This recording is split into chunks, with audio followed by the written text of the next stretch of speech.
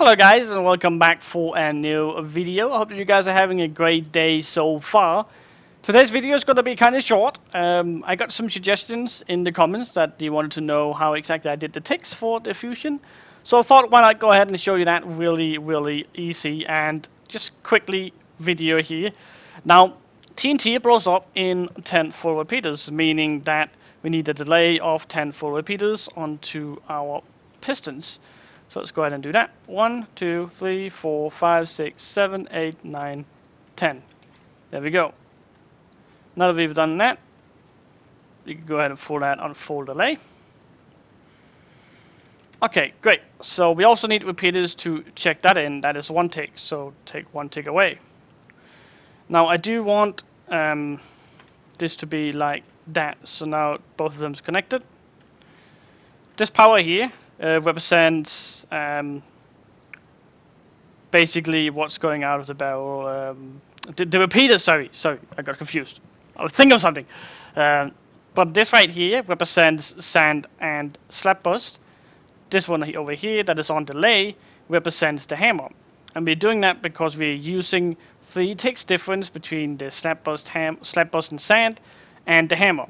So what happens is that whenever you are at a wall, if you have a 3 ticks difference between 2 pieces of TNT, you will notice that not both of them is going to hit the same or be in the same block, because if this one here is a 3 tick delay, that means that this right here will get to the wall first, right? And in 3 ticks, this TNT will fall 1 block, okay? And then whenever the next TNT comes in, they're going to look something like this. And that is basically what we are taking advantage of right here, is to have this the exact delay we need for it to fall 1 block, and that is 3 ticks. So we have the first power, which is this one right here, that will fire off the sand and slap bust. That will fall 1 block before this one right here will go in with the hammer and stack everything down. Does it make sense? Alright, great. So we got 10 full repeaters right here. And of course we had to minus it 1 tick because there was repeaters up here already. So that counts as 1 tick.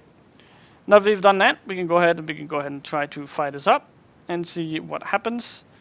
You will see that both these 2 TNT goes out in 1 scoop and goes into 1 block. We don't want that. We actually want to have a 3 ticks delay onto the hammer, because we have 3 ticks delay right here. Then automatically we want 3 ticks delay right here, 1, 2, 3. And now if you look closely, you will see that everything works out perfectly, and there we go, perfect. Now you can add a little bit more delay to everything right here. It doesn't have to be 10 exactly, but you get what I mean.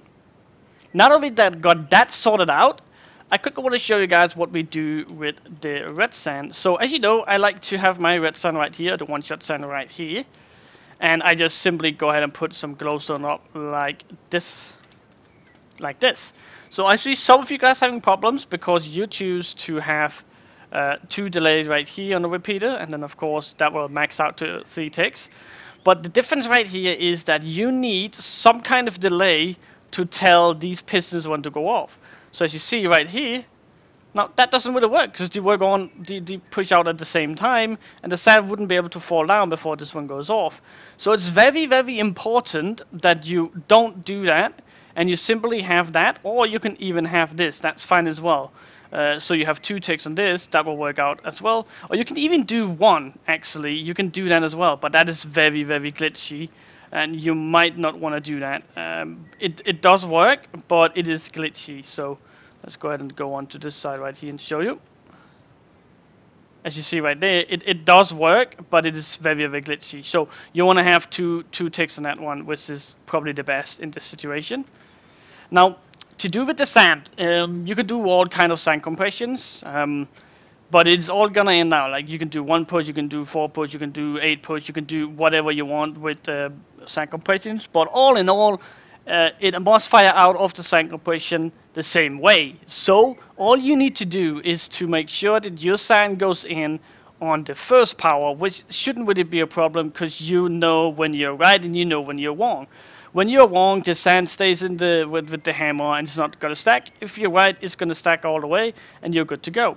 Now that shouldn't really be an easier way to kind of try to guide you in the right direction. What you can do is to take this one off right here and just make sure that the sand goes in just when it explodes. So as soon as it explodes, or you don't want it to fall too far down. You don't want the sand to like start up here and then fall down, and just before it hits the ground it's gonna explode.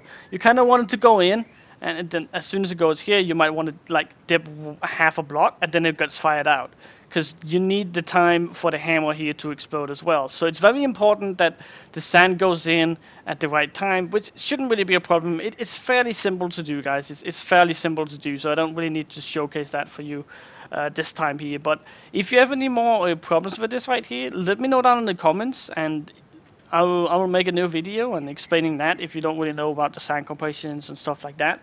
But this type of fusion is basically the only fusion that can slap bust besides velocity fusion.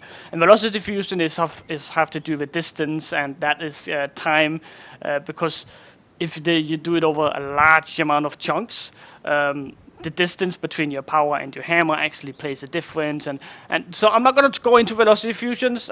We can maybe do that in another video. Just let me know down in the comments if you want to hear more about that. But this right here is basically the only way to slap bust when fusioning, besides velocity fusion, of course.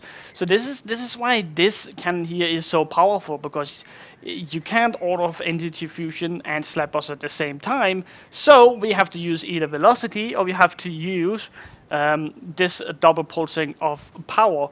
And to be honest, velocity fusion is a good thing, but you need a massive amount of power, and you need to be a massive amount of chunks away. So I just thought that this kind of fusions is probably what you guys would like. Now, there's different ways to do these fusions here. Of course, you don't need both sides to go off at the same time. You can actually have this side here going off, and then 3 ticks after you can have this side going off. That's going to help you when filling the cannon as well. That's at least what I do on my fusions, not the ones I release, of course, but the ones I have personally. I like to have one side go off and then 3 ticks after the other side, but that creates a massive power. You need a massive power to do that. But I have already built my fusions with a massive power. Mainly because people requested it. Of course, you don't need to run with that much power. I always suggest you calculate how much power you need before you start the raid, so you know how much you need and you don't need to waste any. But I think that'll be just about it for this small video here, guys. Hope this helped you out a lot and maybe give you guys an inspiration to do your own cannons.